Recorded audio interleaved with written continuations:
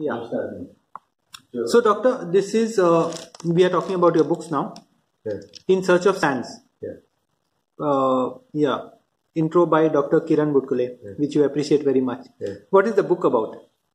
The book is about my village, Kalangun.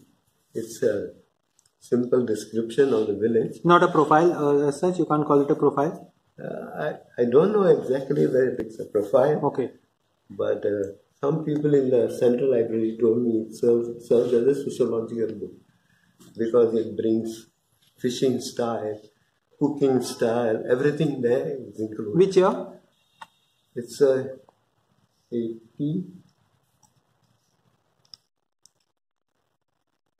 84, 85? 84, 85. After that comes what? Jose's Dreams? Jose's Dreams is almost last. Almost last. Yeah. Fiction? It's a fiction, and Jose's, I came to know now that there is a Jose really exists? Really exists. Okay. And belongs practically to the same family that I mentioned. So who is Jose? No, for my Jose was supposed to be the person who was supposed to have inherited this thing from the Portuguese. The old man who conquered the Portuguese, and then, no, he didn't conquer. Okay. The Portuguese gave him a piece of land. Okay. And he was known as Krishna or something.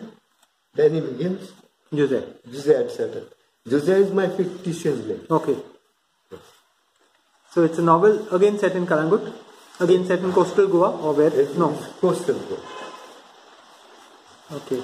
Okay. Then, yes, Minister Ji.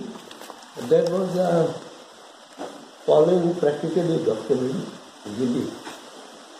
Does he know? Is it flattering? Did he know? I don't know. Is it flattering? It followed at least 3 ministers. Okay, so he was our constituency MLA, which Kalangut was. Salinga was part of Kalangut. During sometimes the minister changes to the position of chief minister. Yeah. It's constant, not constant. Yeah. So I keep on changing. Okay. As the convenience of my writing. So is this it's a kind of a drama? Yeah. Yeah, it's a kind of a what play. Happened, something happened to the secretariat. Yeah. And I put it very funnily. Yeah. Humorously. Yeah. And I pen down those pages. Sometimes it's far from reality, sometimes it is close to reality. So you have to guess which is what. Yeah. Very interesting. Discovering. That's Discovery. That book on your travels. It's your travelogue to Portugal and France. Yeah. Portugal and France. Yeah, Portugal and France, and then we went to Vitorino. I had a big trip around, Amsterdam and so on. I see. It was my first journey. Yeah. And he was ready to spend some time around. Olivino had traveled a lot, I think, no? Yeah.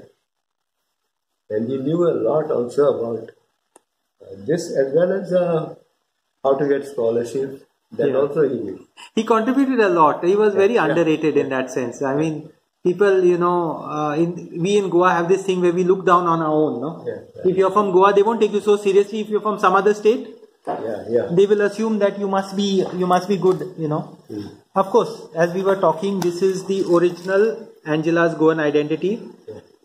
In its very modest shape. People think it's a simple book because it's printed very unpretentiously. Okay. And this is the newer version of Angela's Goan Identity, reprinted by Cinnamon Teal recently, no? Yeah. Nicely done. And then this is Discovery. Is this related to the earlier book? Yeah. Portugal in Search of Identity and Discovery? No. No, they are not. They are not. This is totally on the imagination that I built. Okay. Later, my second visit to Portugal, where I reinforced certain ideas that they were not like that. And then I made a mystery type of one. I see. You are a very untypical Goan because you wrote whatever you had to say. Most Goans don't reduce it to writing. Yeah. Goans through the eyes of Fanchu Loyola. Yeah. Goa through the eyes of Fanchu Loyola. This is because of Lino Daytown. Yeah. And Iona. They are from Chinchini. They are from Chinchini. Yeah. And basically she came over. Yeah. Asking me to translate those pages. She gave me a lot of pages for magazine. But then I failed to translate them. You made it into a book? No. Yeah. Later, Lino told me, let's make it into a book. I see. Yeah. Nice. And from Lino, we passed it to Father Charles. Yeah. And finally it came through the hand of Father Charles. I see. It's the same book. I see. Yeah, I remember the release and all. It looks like just yesterday, no? Time flies. Prime Minister of India. This was just written during the time of the controversy, you know. Which controversy? About who should appoint a Prime Minister, what should be the problems about Gujral's time or when? Vajpayee's time? 98? Vajpayee. And then the legal system of Goa? Yeah. That was original thesis. Interesting. Of course, I have all your books in my collection. So, but so nice. And of course, we are overlooking this one.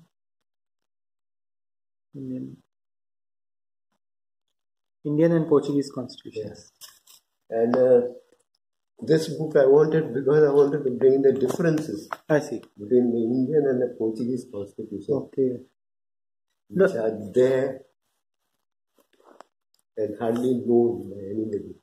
Anything else that I should have asked that you wanted to say?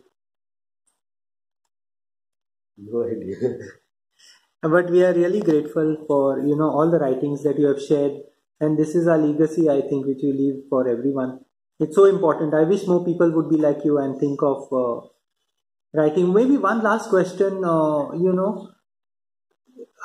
as far as getting your books published are concerned, you self-published a lot of them? No. Okay. I have an office. Yeah. Books are stored there. Okay. I have the top this year. Books are stored there. If you come to my office, still the books are stored. I see. Sometimes I think of making an exhibition or something there, but then I give up. It is a little bit difficult because in Goa, apart from in the 20th century, of course, there were publishers like Typographer Rangel and all that. Yeah. But otherwise, everyone had to depend on themselves or find a publisher somewhere else in other parts. Yeah. So, do you feel that there is a correlation between creativity and the chance of publishing your work? Do you feel there is a link between these two issues? There could be. Supposing because I am not too sure of the creativity of my book. No. Of course. See, because you have done it yourself, there is no test. Yeah. But on the other hand, if you were sitting in Bombay or Delhi or a bigger publishing center and there were many more outlets, then probably you would have written more also, no? Yeah, probably. True. Thank you, Doctor, so much for all your time and your patience. I know, I've taken a lot of your time and I'm really grateful. Of course, more than that, I'm grateful for all the work that you have put into your books and shared with all of us. Thanks so much. Thank you very much.